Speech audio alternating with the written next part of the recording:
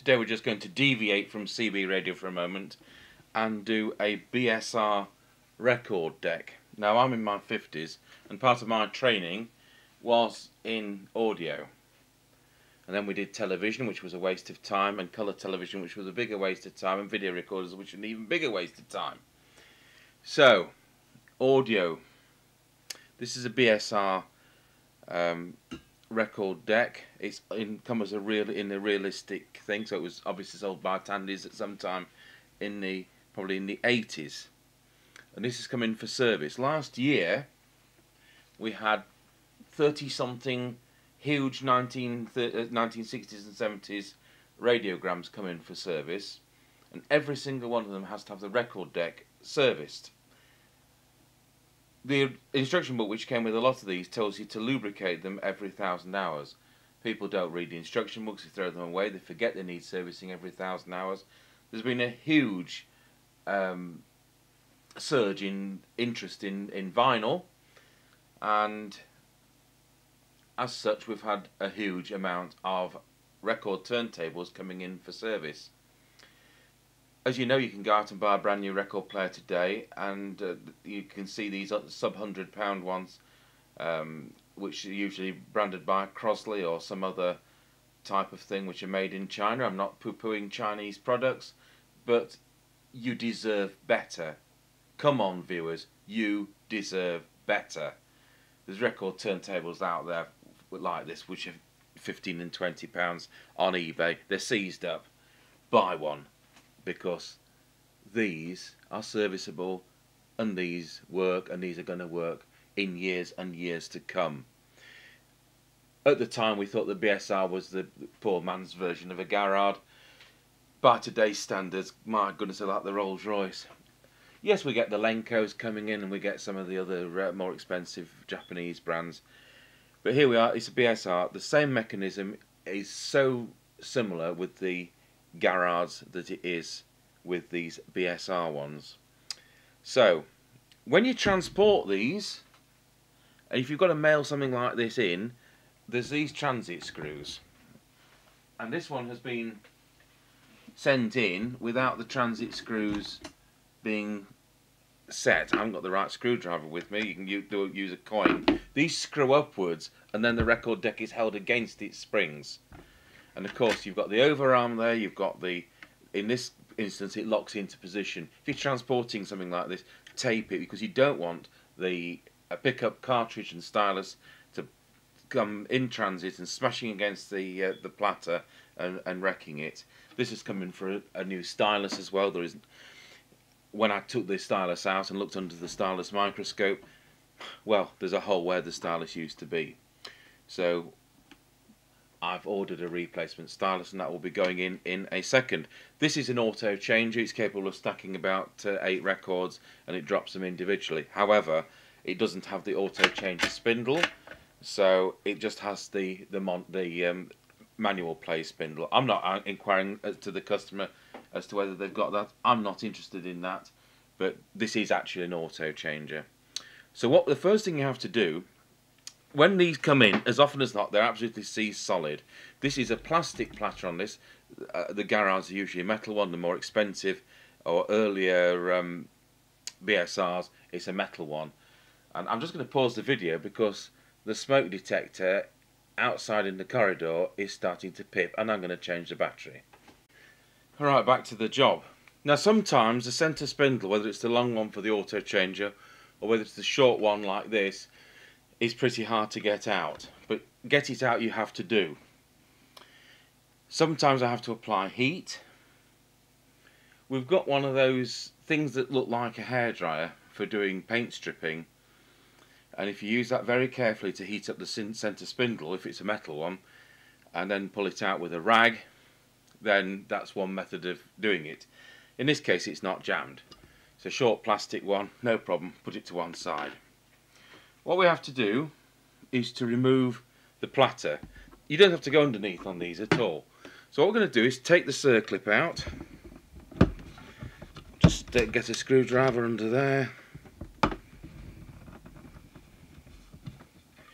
And out comes the circlip. Put that to one side.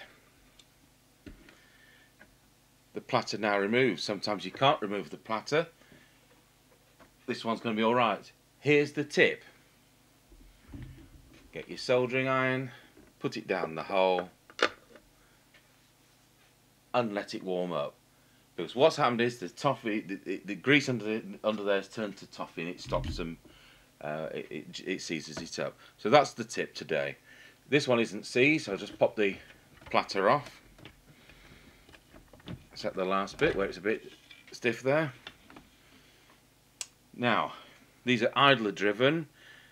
You see them on now, but needs new belt. No, it doesn't need a new belt, it needs unseizing. There isn't a belt. I'll just zoom in a bit now with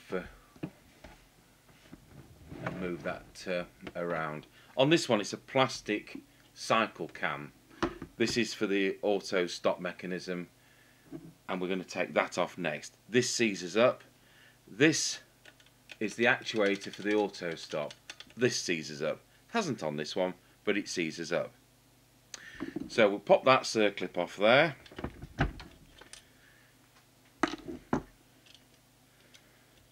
We'll soon have a bench full of circlips. Off comes that.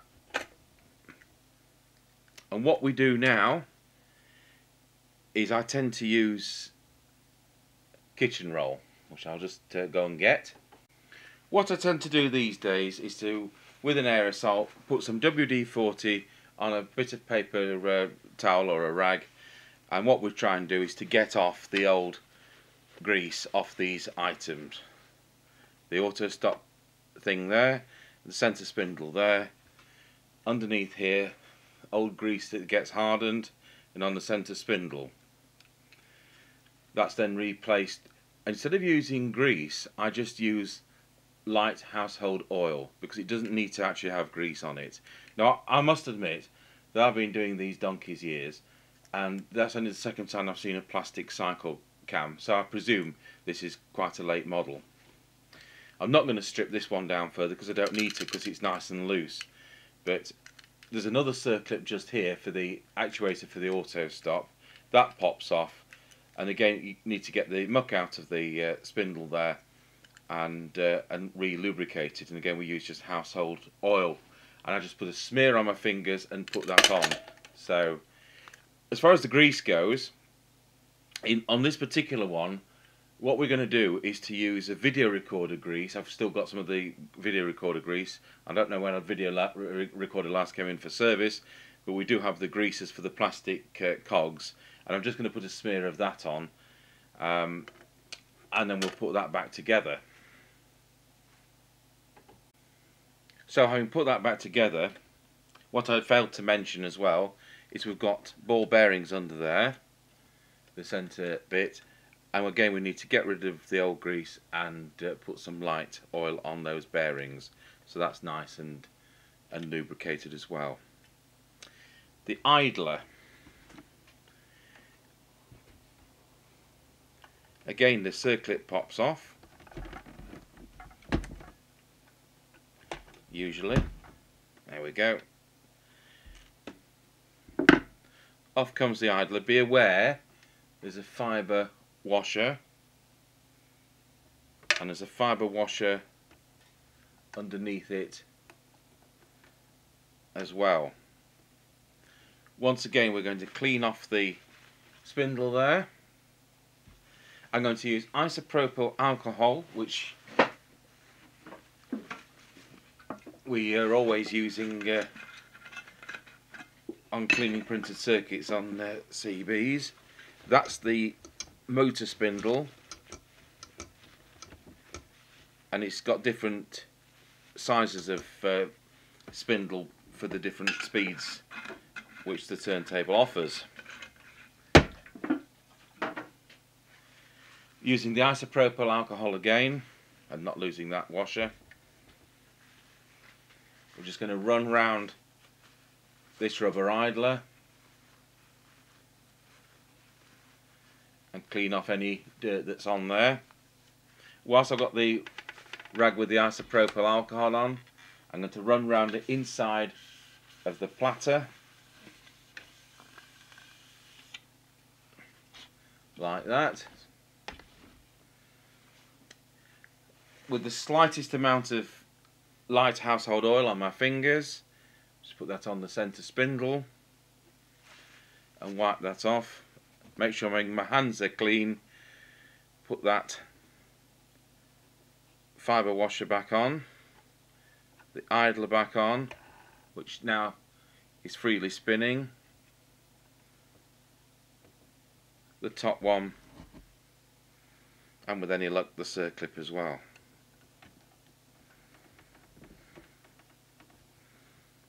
I'll just clip that in off camera. Just the slightest smear of the household oil on my fingers on that spring there, and we can put it back together.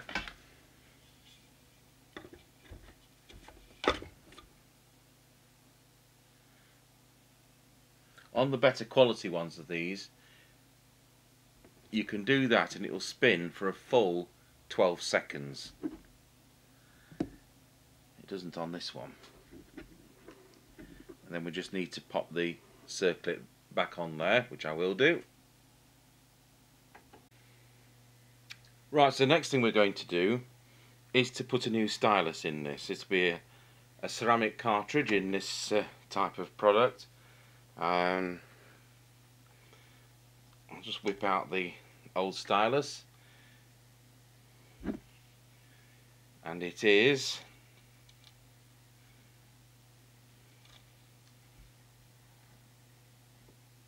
a ST17, and it's 78 on one side, it's a turnover one, and LP on the other.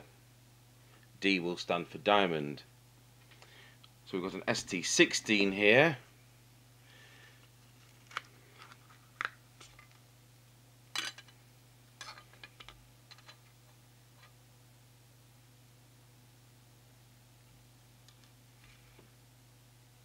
and we've got a turnover with the ST16, 78 one side and LP on the other. I'm just going to check the new one under the Stylus microscope. These Stylus microscopes are available on eBay and other places for about £7. And I'm going to make sure that the new Stylus is as new as it's supposed to be. And then we'll pop the new Stylus in, which is usually easier said than done. There we go, that's the 78 side, and we'll turn it over to the LP side. And then I will throw away the one which was in.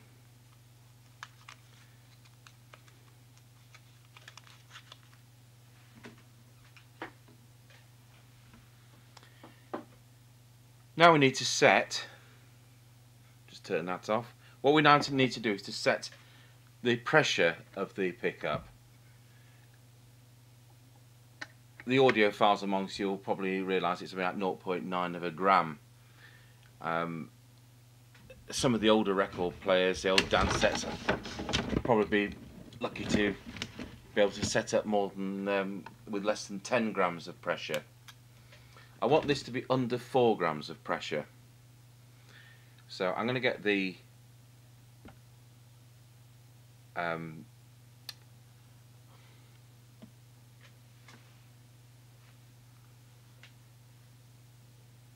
now going to get the tracking pressure gauge.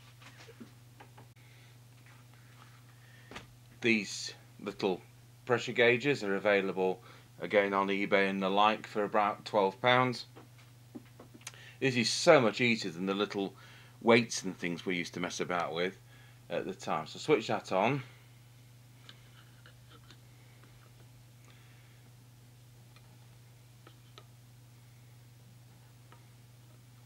And we've got 000 there. I'll just see if we can just zoom in a little tiny bit. Now we're going to put the pickup on there, and we've got 4.5. It's just a little bit heavier than I would like. We don't want to grind the records. So we're just going to adjust that. Okay, you can now see that's 3.92. On this particular turntable, under the back of the pickup arm, and you can't really see it, there is a knurled little thumb screw, and that is how the pressure is applied or removed. So we've set that how we want it to be. If that's over 10 grams, you're going to be eating the records to bits, and if it's on a record player like this is, if it's under about 1.5, it'll probably skip.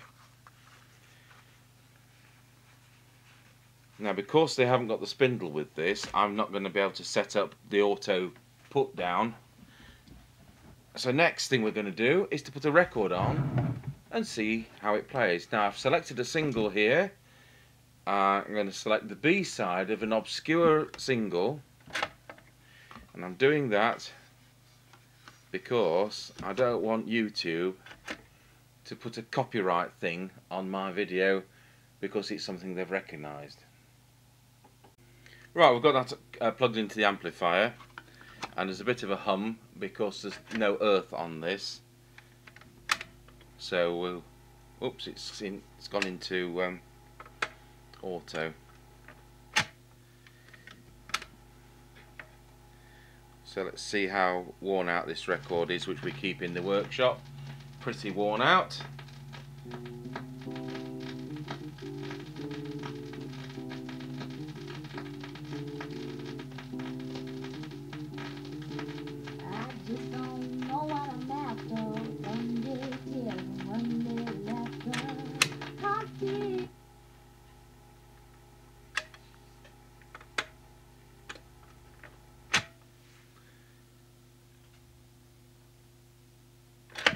If I just show you all the scratches on that record,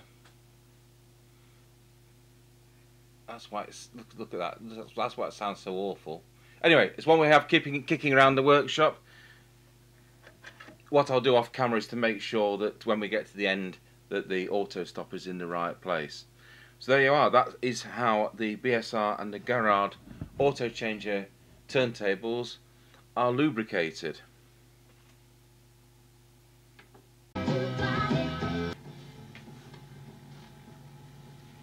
So hopefully the auto stop will now be in the correct position.